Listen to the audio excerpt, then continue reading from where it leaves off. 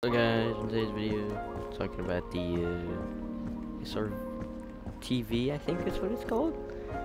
Starting off, this vehicle has a very interesting suspension, which we'll get into later, so it's kind of a problem. It has 3 seats base, 1 extra seat if you get one of the turrets. It has an interesting layout as a cockpit design, which sometimes will throw you off thinking you're going to get into your vehicle by getting in here, which clearly don't. Overall, I hit 6K for a maxed out variant of it, and other than that, let's get right into testing it. First off, you'd think this thing is unarmored from the front, like protecting its passengers. Well, they messed up the hitbox and somehow haven't fixed it yet, so you can just do this, it'll be fine. Do this, be fine. I don't think it goes to the front windshield. Nope, we're good.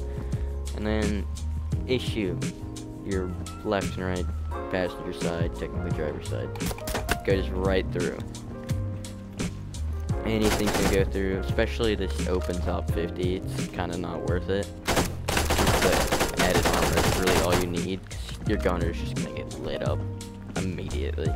Even if you have turret plates on the side of it, or whatever it is, you're just gonna die immediately. Now let's get into actually driving this thing. From what I noticed, the devs heavily exercised that it was meant for off-roading, as you can tell by the suspension. I think this vehicle is fictional. I don't think it's in service for any country. But we're just gonna get into the stats. I think it goes faster than the Jeep, so I believe it's the fastest ground vehicle in the game. The top speed, yeah, 80 kilometers. That's like 60 miles an hour or something like that. It's turning not the best. It gets fidgety, like you can fling for some reason. Try and demonstrate that, but the suspension just doesn't really work. It's kind of stiff. It doesn't really keep you soft, which that was just purposeful, but it just here you can test out this frontal armor. Their aim isn't that good, but we're completely fine from the front. Not from the side. I'm probably gonna get hit when I'm driving like that. Yep, but it goes fast, but that's about it. Its armor isn't that good. I'm gonna stop here.